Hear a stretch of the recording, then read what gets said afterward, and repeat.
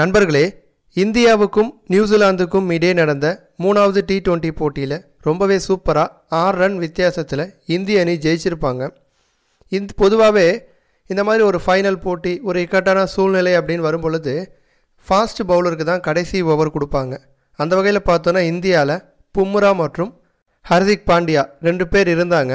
பும்ராவுக்கு தான் கடைசி ஓவர் கொடுத்துருக்கணும். ஆனால் கோலி அப்படி பண்ணாமல் கடைசி ஓவருக்கு முதல் ஓவரை பும்ரா கிட்டையும் கடைசி ஓவரை ஹர்திக் பாண்டியா கிட்டையும் கொடுத்துருப்பாரு.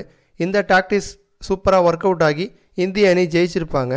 போட்டி முடிஞ்ச பிறகு விராட் கோலி பேசும் பொழுது, இந்த திட்டம் என்னுடையது கிடையாது, தோனி மற்றும் ரோஹித் சர்மா அவங்க 2 பேரும் முன் வந்து டிஸ்கஸ் பண்ணி தான் என்கிட்ட இந்த சொன்னாங்க.